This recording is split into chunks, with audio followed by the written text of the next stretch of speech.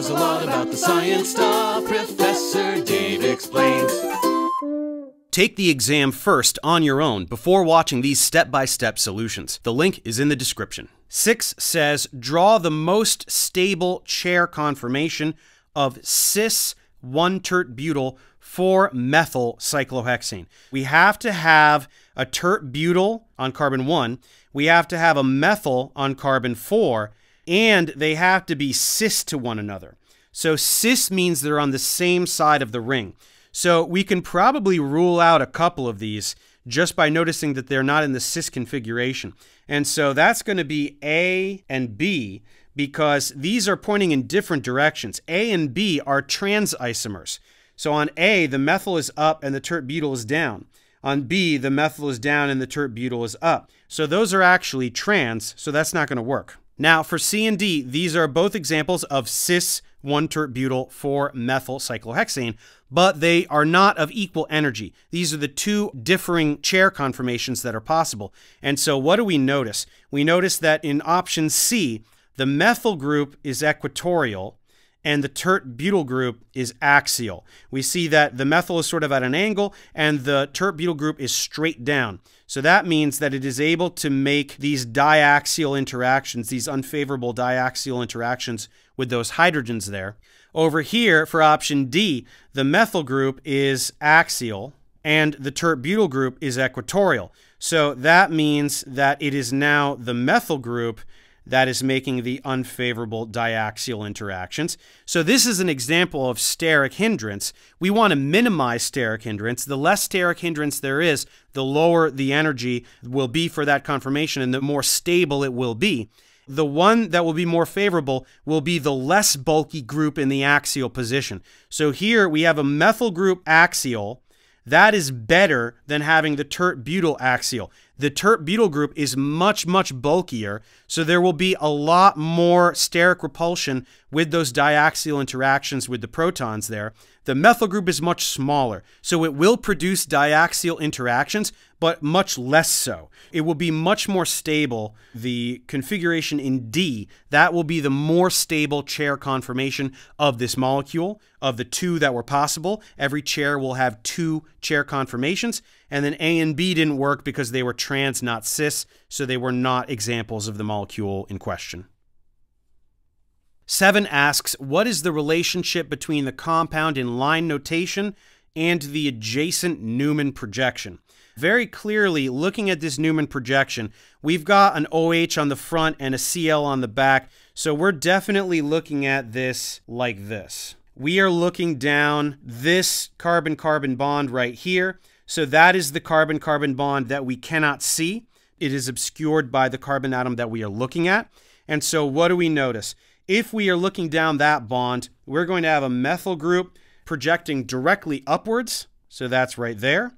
We will have OH down and to our right, because if we are in the plane of the screen and that OH is projecting forwards from the screen, it is going to be down and to our right. And then the implied hydrogen will be down and to the left, so that's fine. Then looking at the back carbon, we have a chlorine atom that is going to be up and to our right. Because again, if we are in the plane of the screen and that chlorine is projecting outwards from the screen, that is going to be up to our right, is going to be pointing to our right there. So that's there. And then there's an implied hydrogen up and to the left. And then this methyl is pointing directly down. This actually is identical. This Newman projection does represent the molecule in line notation. This is the same compound, and it is in the same conformation. So we could have had the same compound in different conformations. That would be if we took either the front carbon or the back carbon and rotated it in some way. So we could have had the chlorine where the hydrogen is, the hydrogen where the methyl is, the methyl where the chlorine is. That would have been the same compound, just we would have rotated that central carbon-carbon bond to get a different conformation. But certainly they're not different compounds. We know that it's the same atoms and the same connectivity. They're not different compounds. They're not different formulas. They're not different constitutional isomers. We can tell immediately that they're the same compound, and then by translating the line notation to the Newman projection and seeing that it matches the Newman projection we have, that's how we know that it is the same compound and furthermore in the same conformation. Okay, number 8 asks, which is the lowest energy conformation for cyclohexene? So this one's pretty straightforward. Option A is chair. Let's just draw the chair really quick. And so what we need to understand about the chair is it does a couple of things.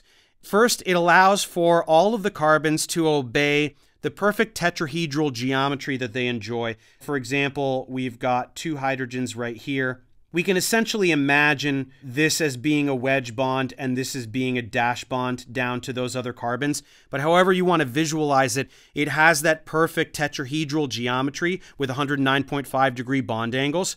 And then the other thing it does is that all of the Newman projections for all of these bonds would put the different alkyl groups as anti to one another. So for example, this carbon-carbon bond is anti to this carbon-carbon bond. And you can do that for all of the carbon-carbon bonds. So number 1, there are no eclipsing interactions. The alkyl are not eclipsing one another, or the hydrogens are not eclipsing one another. And also everything is anti to one another, which is specifically the best. There are not even any gauche interactions.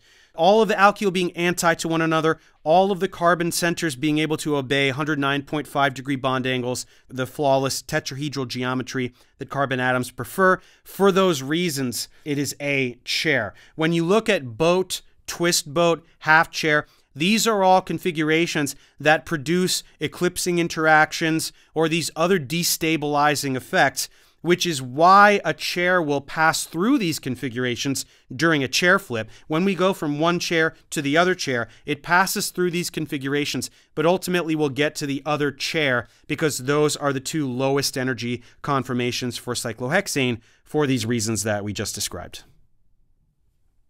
Number 9 asks, when a chair flip occurs, substituents that are cis to one another, blank, while axial substituents, blank. So let's draw a chair that'll be in equilibrium with the other chair.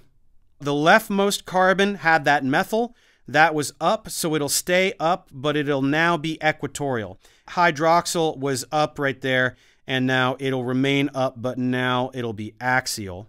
The thing that we have to understand about the 2 chair conformations, if a molecule has substituents that are cis to one another or trans to one another, that is not going to change when the chair flips.